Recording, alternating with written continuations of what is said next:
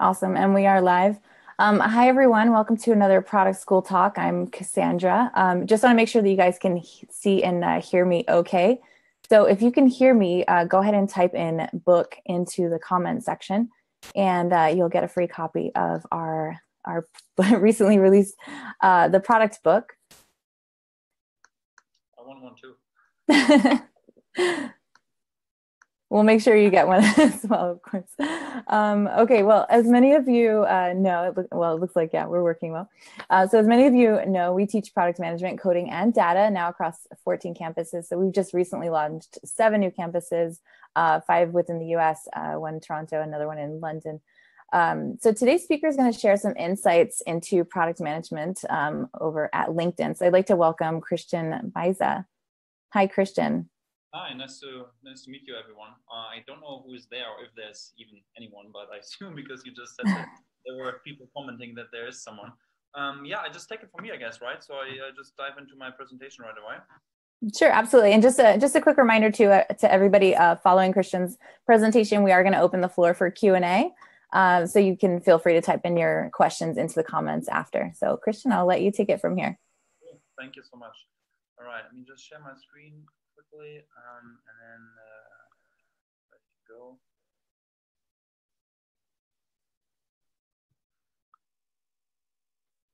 Can you see my screen? Yes. Cool. All right, perfect, cool. So yeah, the talk is about 10 commandments of international product management because I work actually on the international side of LinkedIn.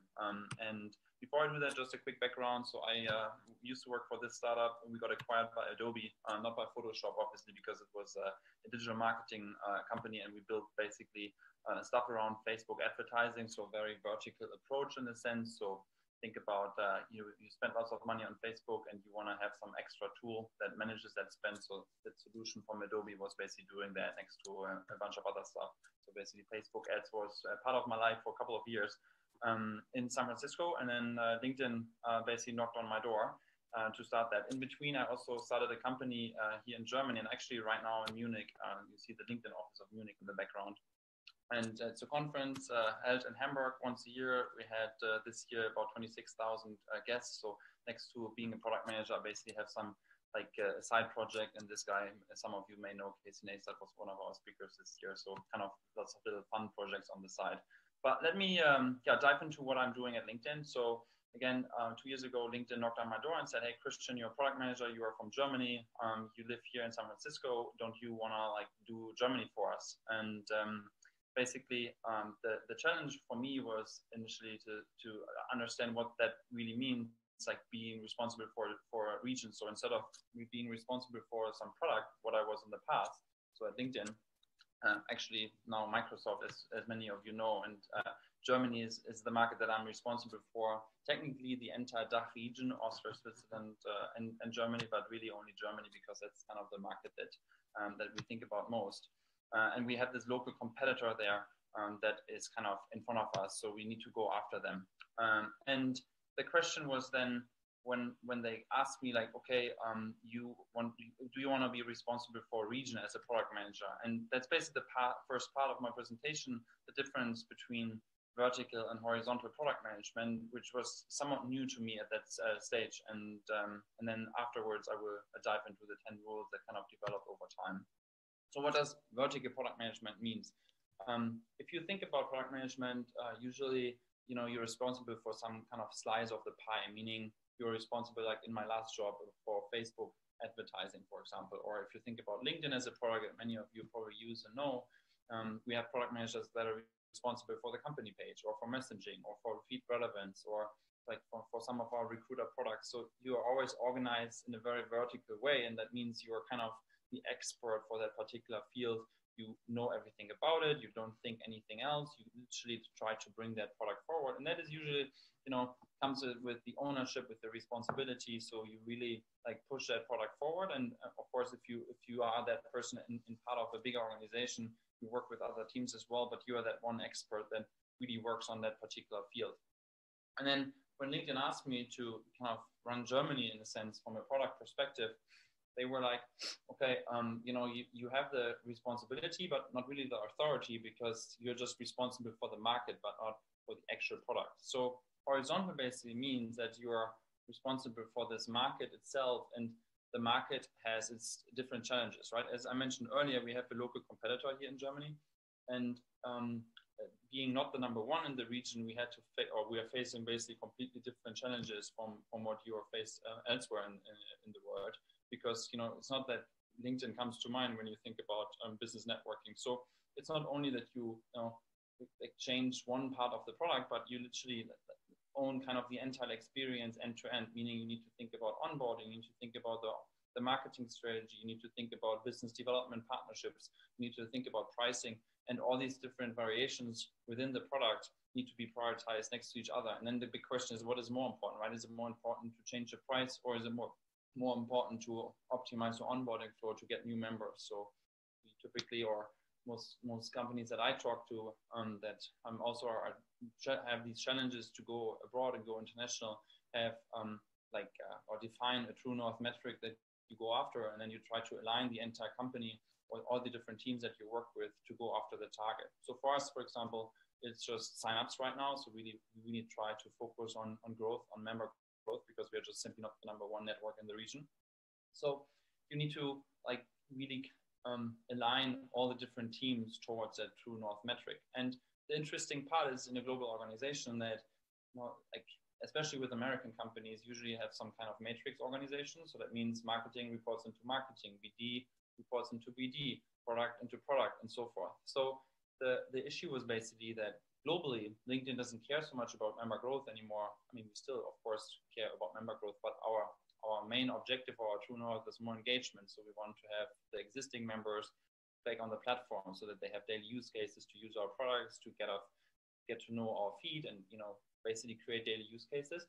But in Germany, we're at a different stage. So if the marketing department, for example, thinks that globally we run a marketing campaign, in Germany that might be completely different here, because we're just at a different stage. So instead of, again, being responsible for just one slice of the pie and working on your one product, you suddenly have all these different challenges across all these different organizations. And I mean, it's also one of my rules later that I will talk about, but suddenly you have the responsibility, but you don't have the authority necessarily. And so that's one of the reasons why I, for example, travel here quite a bit. So I just counted today, because I did it all hands here in our Munich office. I was 9 times in Germany this year, because it just requires lots of face-to-face time. And instead of just doing video conferences and working with people in a room, you suddenly have to bridge oceans in between. And this doesn't apply to Germany like any other market that you go to. And instead of being a specialist in one area, you suddenly become this general manager about the entire experience, and that brings completely new challenges. But it's also tremendous fun, because when you're in this vertical world, you kind of are this one expert. Like in my past job, I was just working on Facebook ads, and of course, you kind of get to know everything about it, but also you just breathe and think and talk the entire time just about the same topic. And I really enjoy working in this horizontal work suddenly, because in the morning I can think about marketing, during the day I can think about onboarding, and in the evening we think about pricing. So you have way more challenges, and you learn so much more because we work with so many more teams together. But again, it is much harder, because you have to align all these teams to go after your target, and especially if they have a different manager and have a different structure that they report into, and their managers again tell them something different. It's just always this challenge of aligning these teams, and that's why you have to go there actually quite a bit. But let me go into basically the 10 rules that I kind of identified for myself. And it's funny, because I kind of gave a similar talk like this in the past, like when I worked at Adobe, where I was not a horizontal product manager, but on the vertical side. So I also defined these 10 rules of what I think product management should be and what you should work on. And then over time, I realized that it's completely different. So these 10 rules that I have today and LinkedIn are not necessarily the 10 rules that apply maybe for your role as a product manager, or if you're not a product manager yet, for maybe the future product management role that you have. So take these with a grain of salt, and remember that my position is probably a little bit different from most PM roles.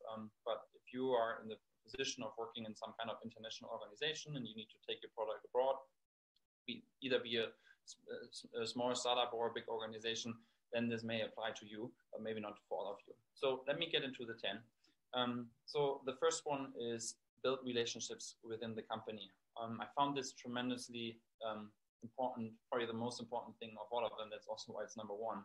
Because again, you are not responsible for any product in a sense, right? You are responsible for the market. So one good example, like we changed the premium price for LinkedIn in Germany. So we had a competition. We had found out that Germans just don't like to pay as much for digital services. So we realized that we had to adjust the price. You can't just adjust the price. You need to kind of build the relationship with the team that is responsible for the pricing and then kind of motivate them that this is actually something that we should do. I mean, in our case, I have engineering myself. So I have basically a team of about 10 engineers that I can go to these teams and say, hey, we would like to change the price. I bring my engineering along, but then there's still, agreement that you need to create. And you can only create this if you have the relationships with all these different teams. So a big part of my time is like doing roadshows across different teams. So the last couple of weeks, for example, I just like met 6-7 different teams, invited all the engineering, UX, data science, all the different teams, just to tell them, what are we doing in Germany? Why are we doing it? Why is it different from the rest of the world? And what is basically our strategy to kind of align them, and to later, when I actually want to work on one of their projects, then kind of have that relationship. So that's why really number one, the relationship piece is really the most important piece. The second time, and you see it right now, I'm in Munich, spend time in market. One thing that I realize is also that you should also just go by yourself. If you always like organize trips for others, or if you go like in a group, then you kind of become very quickly that person that is kind of the organizer, the trip organizer, which is also great fun, great stuff that you do with people, but you kind of tend to do this all just within the company, and you spend a lot of time with your colleagues. But what you really want to do is you want to be in market to spend time with the actual users, and not just with your colleagues in the evening having a beer, right? You want to talk to people from that industry, you want to kind of network, you want to go to events, and if you just go with people that you already know, you might not get the most out of it. So that's why, again, I travel to that region to really understand it if you're not like originally from it. So I mean, it helps that I'm German by myself and I kind of know certain things that are just different here in the market. But again, like go by yourself as well, position just by yourself. The next one is also related to travel. So of course it depends of how big the company is and what budget the company has. But at LinkedIn, we realized that organizing trips for other people to bring them into the market is really useful. So we have other key markets as well at LinkedIn. So China and India, for example, are other areas where we have a dedicated product and engineering team. And we learned in these markets that it's tremendously helpful to bring all the way up to like our CEO and other product executives and just people that work on products that are somewhat broken for the area into the region. So once a year, I take like 10 to 15 people with me, travel to Germany, go from city to city, have a bunch of meetings set up with like clients and customers, but also users, with people that don't like us, with people that like us, to make kind of bring this understanding. And that kind of feeds into number one, right? If you organize amazing trips for people, then you also can build good relationships, of course. And in general, like having trips is basically like a long offsite in a sense, where you go for dinner for a couple of days, and then these relationships bound you really well within the organization if you execute those well. I alluded to this one earlier, that you need to create a true north. What I add here is that you need to defend it. I mentioned this earlier already, that global organizations may have a different true north than the one that you have defined for your region.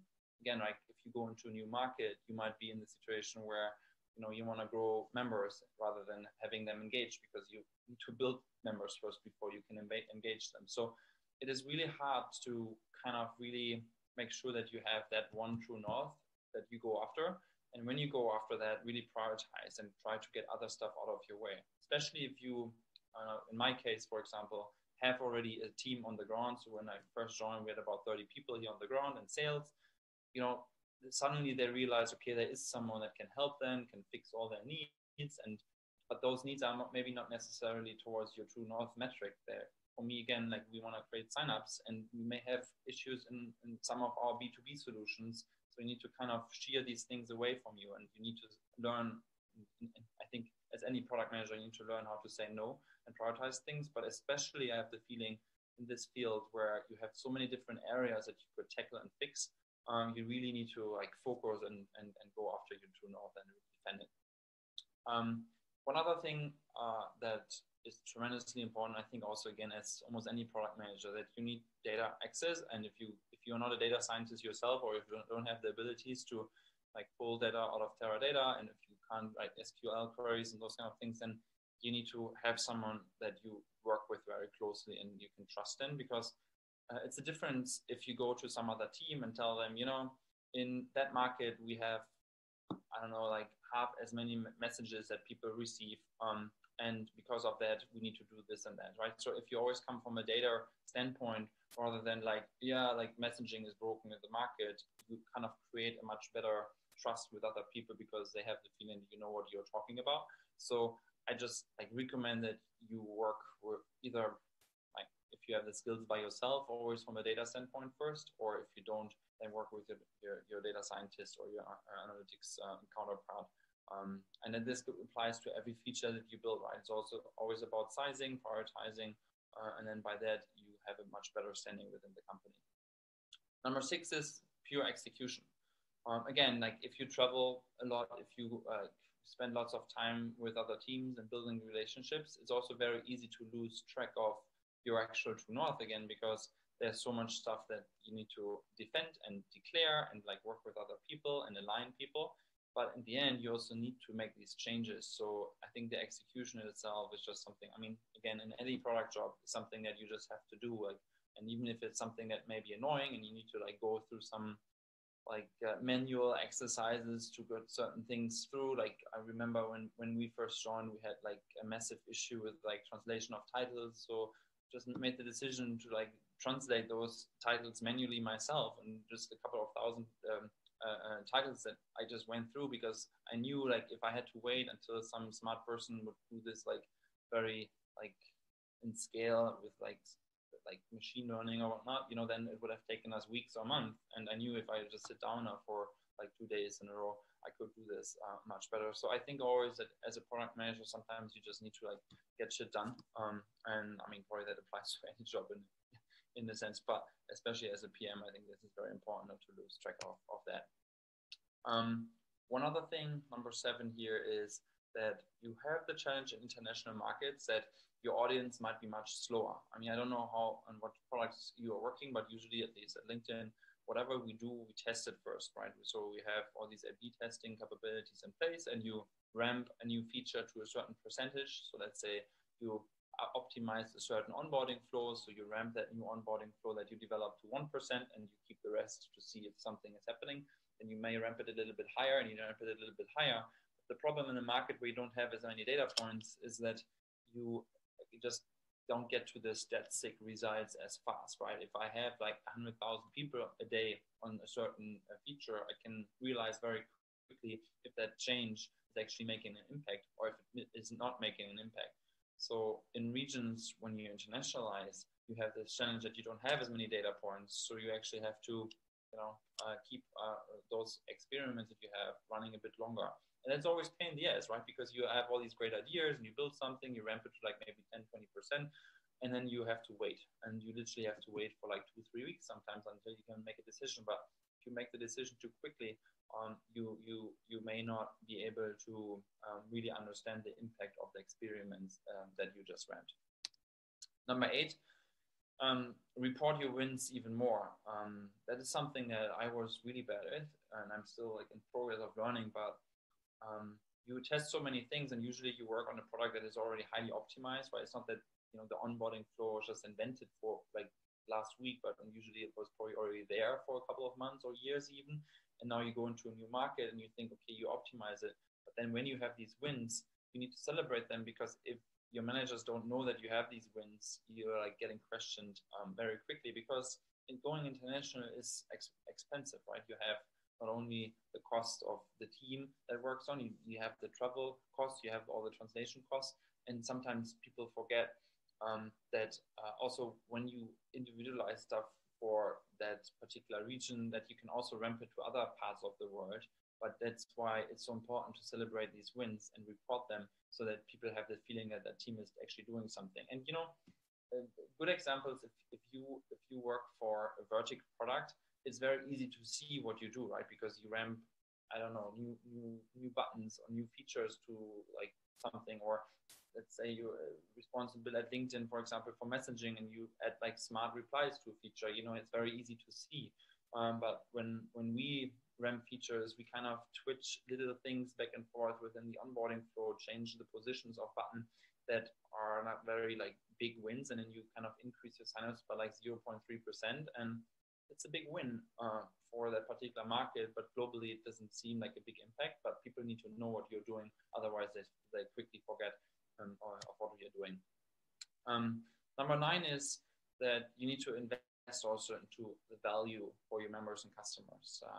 We quickly forget that because we see like lots of bugs that we want to fix, and we have the true north that we are going after. But it's not only about that, right? You also need to think about the differences in market. And one thing, for example, that we also only realized recently at LinkedIn was that Germans love to congratulate other people to their birthday. It's hilarious. Like nowhere in the world people like to congratulate or receive birthday messages on scale, but in Germany, like everyone loves it. Everyone wants to wake up in the morning, get some email reminders to send people birthday reminders. I think, and we don't even ask for the birthday really. I mean, there's a field you can fill it out, but that's something that is for some reason valuable. And me as a German alone, I just counted today because we discussed this. Like I can sing 6 birthday songs by heart, and I could like literally like it's just something that people like do in this country. And for people here, it's very valuable to get from their business contact like a birthday reminder. So that is something that I kind of almost define as a valuable product that you have to do that is completely unapplicable like for any other region. Right? We had a large meeting today, and we kind of made this fun. Like even in the Netherlands, like just across the border, basically, people were like, "What are the birthdays? Who wants birthdays?" Like in the US, people celebrate their birthday a week before their actual birthday happens. If you did that in Germany, everyone would be like, "Oh my God, this is like bringing bad luck." So don't. I would never do this. So there's something where we bring value. So we build features for that market that is where it is so different. So just don't only do the valuable, like go after your true north stuff, but also go after like really value that kind of keep people longer. So but again, it's like about this prioritization and like kind of struggle back and forth what to do next with the resources you have. And then the last one, it always sounds a bit like negative, but I literally constantly have to justify my existence or the right of existence that I have, because sometimes not everything works as you expect, right? You have, again, a highly optimized product that was built maybe over a couple of years, and then you try lots of stuff, and then maybe it doesn't work, right? Not every experiment works really well. I remember when I first joined, I thought, okay, our guest homepage. So if you log out and you go to linkedin.com, I mean, probably don't do that because that page is like pretty ugly. But that page, I thought, oh my God, that must be so easy to increase the conversion rate on that page. And we got tons of traffic on that page. And we tested so many things, like probably like 20 different variations or even more. And nothing moved the needle at all. And people then question suddenly, what are you doing that you wasted like 3 months on this? And nothing happened. So you need to justify basically what are you doing. And again, it goes back to this also celebrating your wins. But you need to kind of come up with reasons why what you're doing is also very valuable. And one other thing that also helps you a lot is that you don't only work for international, right? So even though I focus on Germany, every feature that we build, for example, we build also for the US, right? Or for any other market. So we build everything in English pretty much, and then translate it also to German. We test it in Germany first, but if it works, we also roll it out elsewhere in the world, and then we bring basically that impact also to the rest of the company. And that is also something that helped us tremendously in the past, where we kind of had really big wins, and then we were able to ramp them elsewhere in the world, and by that basically justifying again our existence in the team. So I think that basically concludes my list. I have just 2 more quick things for you. So there is this awesome article on Fast Company that I recommend. It's a couple of months old, but great article about like how Facebook use data science and reach millions of users or billions of users. So there's a link here in my slide deck. Check that out. And then there's one other article that I love, which is this good product managers, bad product managers. This is like super old. So this is from like 2000. It's not even older. I think it's like 10, 15 years old or something. And the funny thing is whenever I read this, I feel how bad as a product manager I am, because there are so many things that I don't do as this person suggests, but it helps you to remind yourself with like good habits. And then just recently, I gave a talk similar to this, and someone said, hey, did you see there's this new article? And so there's this new article that was just written in October this year, actually from last year, but I only found it like a couple of weeks ago. And there's this person that kind of picks up on that original article 19 years ago where it was written initially, and kind of makes an updated list to like modern product management from nowadays. So I just highly recommend reading these two articles because they really help and reflect. And again, anytime I read these articles, I realize, okay, I still have to learn a lot, and there's a bunch of stuff that I could do better. But yeah, I think that's all from my end. You can find me on LinkedIn, obviously, and yeah, if you have any questions, let me know. Awesome. Thank you so much for the presentation. I love that you mentioned birthdays too, and about those small details that really make things more valuable to everyone. Great. So we had a few questions come in on Facebook. So I'd love to get a couple of those answered as long as we have some time here. So let's see. There were a couple of questions in regards to what you mean by true north, and if you could give some examples. So, for example, from Pat and Michael, could a true north be revenue or conversion? And can you elaborate a little bit more on that? Yeah, sure. I mean, every company probably has a different true north. I can just say like what we have. I mean, for some reason, for some companies, it's a number of engagement. At LinkedIn, we call that engaged quality member. So basically, member that is somewhat engaged. So we have different variables that we define, like how often he logs in and how many contacts he has, and so basically how valuable he is for the platform. So it doesn't necessarily mean that we need new members that become an engaged quality member. Also existing dormant members basically that signed up in the past but never really came back could become that. So that's one true north metric that we have at the company. But then again, like what I mentioned earlier, is that for Germany itself, we have, or I have personally, just quality signups. So basically signups that are somewhat of high quality. And to answer your question, your true north can be anything that you want, as long as you kind of align the company after that. So revenue or conversions, whatever you define, basically becomes the true north metric. Okay, awesome. Thank you for sharing more on that. Another question. This one is from Pat as well. How much SQL or data analyst do you do on a daily basis, and how often are you explaining things to different teams? And how important is it to convey your thoughts and words clearly? Yeah. So on the SQL part, luckily not that often. So I have a background in business. So I studied just business administration in university. So I'm not like a technical person per se, but I kind of am able to get access to Teradata, and I have a couple of scripts that someone else wrote. So I know how to type them in there and like how to tweak them a little bit. But maybe like once a week or so, I pull some report down, and fortunately I'm in a company where I have the resources that are much better at that. So I can just like ping them and then they do it for me. So that's a fortunate situation. Now I forgot the second part. What was the second part of the question? How often are you explaining things to different teams, and how important is it to convey your thoughts and words?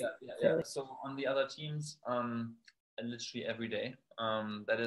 It's like the international part, right? Where something comes up like almost every day where you want to ramp a new feature and you're so excited about it, and then someone else comes around the corner and says, oh no, we stopped like supporting this, and we don't think that this is right, and you need to explain it again.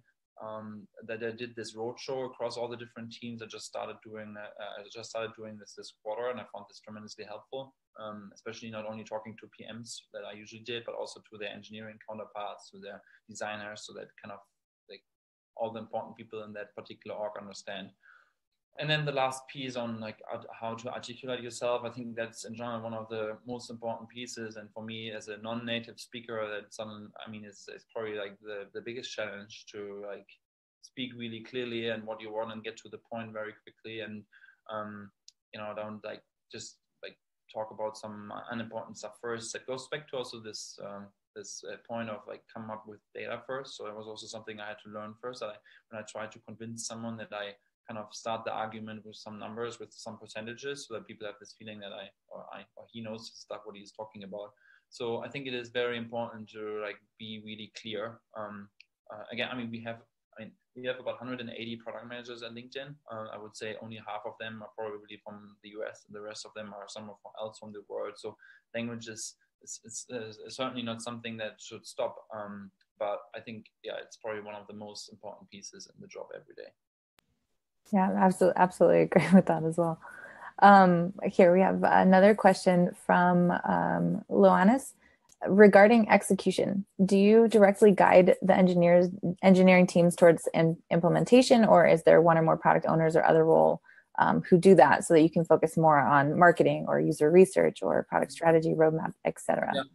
Yeah. So at LinkedIn, we have basically always a product manager teamed up with an engineering manager. So remember, as a product manager, you usually, unless you get into like the manager track as a product manager, starting like after a senior, you become group product manager, you usually don't have direct reports, right? So you have a bunch of dotted lines. Makes alignment even harder, because you can come into the room and talk to the marketing folks and tell them all day long what they should do. They don't have to do it from a manager standpoint, right? So because they report to the marketing organization. And on engineering, the same thing. That's why relationships are so important. That's why I build relationships with each one of my engineers and really like try to understand what they are doing also. But then again, you don't go to an engineer in your team and ask them, hey, can you do this for me? You have sprint planning, you align with your engineering manager on what you want to do. And anyone can come up with ideas, and that is also being prioritized. But, I never tell anyone what to do. It says like leading by questions is always what I say. So you kind of like try to basically kind of create this vision of why people should do something, and then you work with your engineering counterpart, and then he tells people what to do. And actually, it's a nice thing that you don't have to do all these one-on-ones and talk about like personal problems of people, and need to think about like how should I increase the salary and all this kind of like manager stuff. So I really enjoy not having like a huge amount of direct reports. Like my engineering counterpart has like 16, 17 direct reports, I think. And if you just think about the time that he needs to spend on one-on-ones with these people, I truly enjoy that I don't have to do these kind of things, and really can focus on like the strategy of what we actually would like to do, and work with other teams to actually get stuff done. So I think that's my answer on that. Right, exactly. Well, empowering them to do their their part as well. Awesome. We have time for just maybe one or two more questions. So this one is from Farbab. What are some data analysis tools that you suggest for product managers, for example, like Tableau or Power BI? Yeah. So I work with both. I'm not a big fan of Tableau because it's very buggy, at least how we have it set up, I have the feeling. So I'm in the fortunate situation that we have our own developed solutions at LinkedIn. So we basically have, call this like Raptor. It's kind of an internal solution that we have an engineering and product team that just builds that for the LinkedIn case, which is really powerful because it has access to all the data. Power BI I used together with like marketing folks, because you can like feed in very nicely and very easily just data feeds, Excel files, pretty much CSVs, and then you can like individualize it very, very well. Almost think in marketing, probably like one of the most powerful solutions out there, and not because I work for Microsoft, but really because I believe that it's one of the most powerful BI tools in the market. Also, Adobe Analytics is something like if you work for a larger organization, and I worked at Adobe, so I kind of am biased on that end as well. But that is definitely also a very nice analytics solution for people to understand how to track funnels and how to understand the impact from one step to the next one. But other than that, I can't give you that much of an insight, to be honest. Okay, awesome. Well, thank you again for joining us today. I think that's all the time we have for questions. I know a few of you have asked or requested the links that Christian shared, so we'll drop those into the Facebook comments here as well, and make sure you guys get those. Before we go, Christian, would you mind sharing your advice for aspiring product managers out there? Advice. Yeah, so I that is really hard because I didn't know that a product manager existed when I still lived in Germany. I was always a product manager somehow. So I always like thought about like what can I do better, what are like ideas I can work on. I started a bunch of like failed companies myself. Like I always had like ideas when I saw something I wanted to like make it better. When I was like 16 or so, my uncle said you like a black hole searcher where I've like tried to find problems and then optimize them in a sense. What is a good advice? I mean, I think I can talk to like what we look for at LinkedIn when I personally just talk to product managers. Basically, like probably three things that I look for most. One is curiosity. So I really look for people that are curious to like solve problems that they see. And in an interview, you can see this very quickly if someone is like really engaged and like hears and wants to know more and like really like be energetic about it. The second one is if someone is somewhat inspiring, and it's something you probably can't almost learn, but I get that within like 2 minutes talking to someone, if he has some cool idea, if he worked at some cool like project in the past, and it doesn't need to mean that it must have been like super successful, right? But having this drive to like starting like something yourself, maybe during university time or afterwards. So if someone like inspires me with what he's talking about, that certainly helps. And then the last one is probably just be like super open, because it goes back to this earlier question of how important communication is. But if you can't like stand up in front of a crowd, and I did an all hands here today in our office, like I mean there were 80 people or so, and if you kind of stand there and you don't know what to say and you can't make like little jokes and so forth, I mean it is important to be like the funny nice guy also, but you also need to be very like hard and strict and like straightforward in other situations. But I think it's very important that you are able to just communicate your ideas freely, and I don't have an issue in talking in front of other people, because that is essentially in the end always what you do, right? You build something, you need to present it, you need to like defend it, you need to like convince other people to do something. And it goes back to this one thing that I said earlier. Many times you have the responsibility, but not the authority. And you can only solve that by like being kind of a good personality in a sense. And it's hard to learn. And I also don't say that I'm perfect at that, but it's certainly something that I look for in interview processes. That was all. Awesome. Well, thank you again so much for your time today. It was a great presentation and great Q&A session. So we appreciate you being here. Yeah, thank you so much. And yeah, good luck everyone. And again, right, if you have any questions, feel free to reach out to me. Great. Awesome. And guys, as you know, you can get more information on us at productschool.com. If you haven't yet, you can still type in book in the comments and get your free copy. And thanks everyone. Have a nice day. Thank you. Bye. Bye.